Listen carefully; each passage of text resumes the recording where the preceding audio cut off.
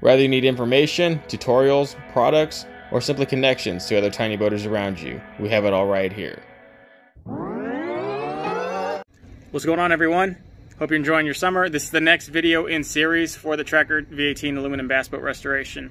If you want to see the entire series raw with like lots of exclusive footage, barely any edits, you want to see it all now, there's close to 30 videos already in the public playlist, but they're for members only. So if you pick the right appropriate tier, it's the highest tier, you can have access to not only that one, but access to all the other videos in the playlist. For every major boat that I've ever done, there's a playlist now with public videos in it, and then attached behind the public videos are all the member exclusive videos. And also, if you're a patron, you've already had the whole series for, you know, a few weeks now. Whether you're a member here or you're a patron over there, check them out, they're there. Also, we have aluminum kits.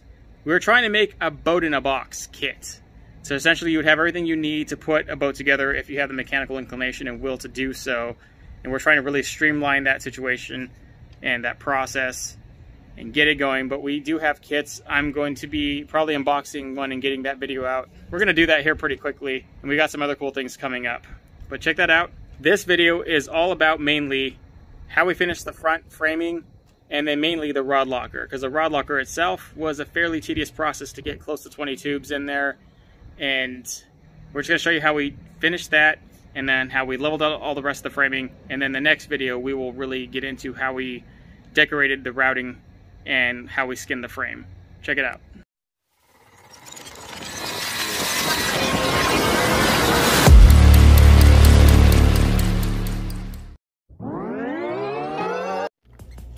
So here we are, about to frame the rod locker. Before that, I chose to redo parts of the frame to bring them flush, because I'm going to end up skinning this frame. It's the first time I've ever done it. You're not going to skin the frame or overlay it with some sort of vinyl. There's no point in making it flush, but because we wanted it flush and because we were running the whole rim around into a flush spectrum, we just made it flush. Here we are going to use the old deck to template out the new deck. And to do that, we're putting it where it used to be, tracing out where the new compartments are going to be. That way when I go to cut them, they'll all just come straight. We had some inside info from one of the tracker techs that actually worked on this boat back in the day to make sure you have as many sections attached to the side rails there to make sure the frame is stiff and it doesn't try to buckle in when it goes on plane.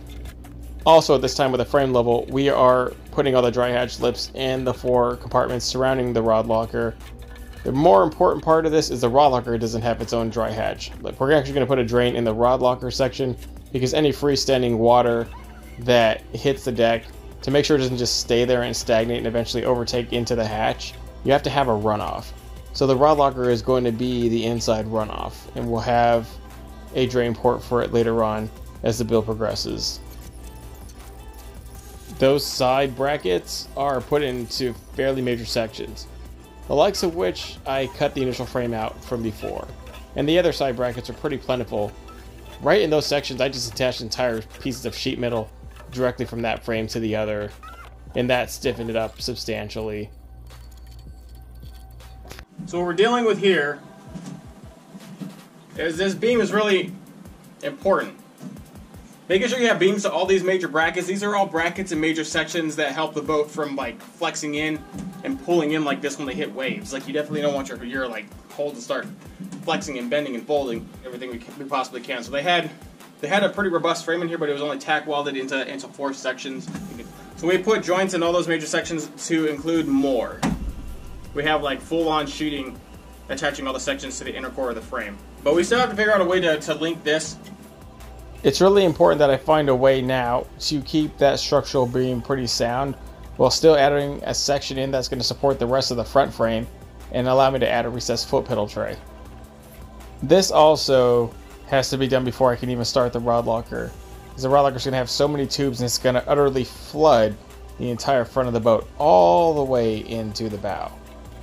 And without this done first, there's just no way I can get that done. So we're going to tie all the other major sections together, all the sections that were cut away, all these sections that are still showing available tubing. We are going ahead and do that. T-framing aluminum together, riveting it, giving it a fairly copious amount of rivets per each actual attachment spread, 3 to like 5. The more you have, the better the joint. Normally I would run a piece of angle from that section all the way to the front, but because we have no way to put under supports, we're going to have to run tubing. Tubing's the only thing that's structurally sound enough to run from that part to that point and still be free enough to hold the deck up and not ever be hindered by the tubes like flooding underneath it. Our bigger thing is we need to line this up.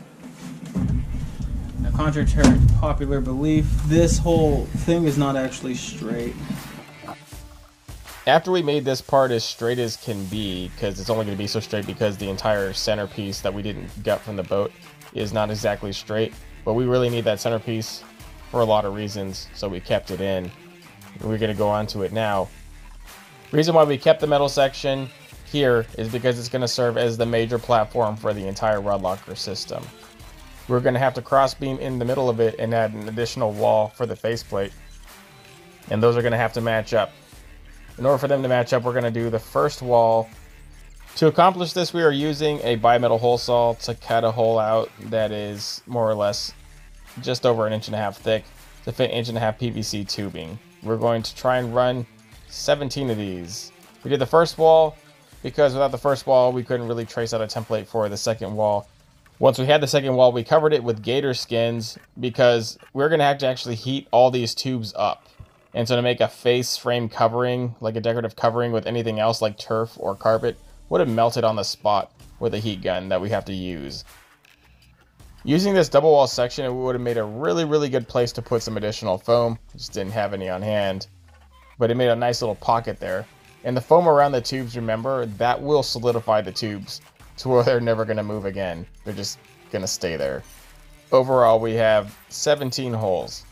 I really wanted 20.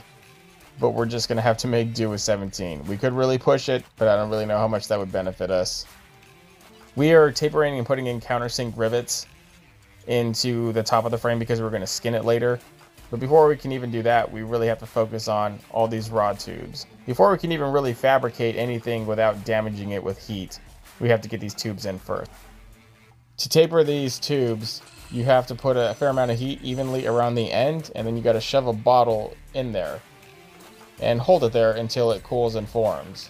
And then that will look really nice. That'll help us a lot later with having to secure the tubes, and that will help from breaking off eyes in your rods. You might have to go in there and do a little residual sanding if you discolored it, which we had to do for most tubes, but that's just what it took because we put an obscene amount of tubes in here. And to fit all those tubes up the front tapering in there, we had to actually flood the entire tube with heat at certain points in time. That you'll see that happening later. That wasn't really a prevalent issue until you start getting to the outside tubes like we are now, where see how it's bending on that very tube?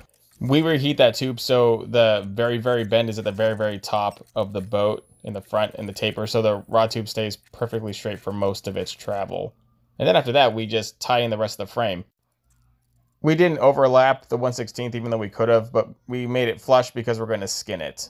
This is the first time we've ever done a skin on top, and so that's why I went through all the trouble to taper and flush mount and do all this.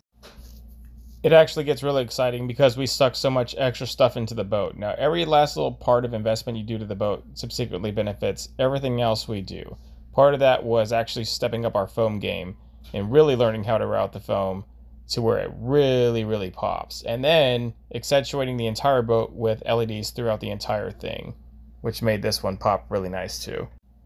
We then further accentuate the frame on the top where the exposed ends are by wrapping it with gator skin soft touch. We will be showing you a full tutorial on that, along with how to apply turf to a wooden deck. We already showed you how to apply it to aluminum.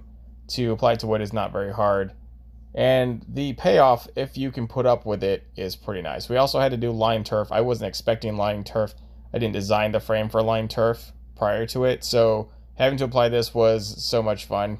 I can't wait to show all of you.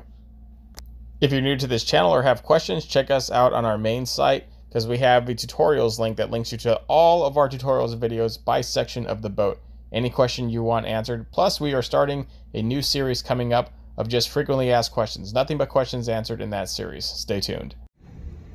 Stay tuned, everyone. The next video is how we stepped up our routing game for the foam and how we skinned the frame. Both very cool things to do. It's all coming right now, very soon.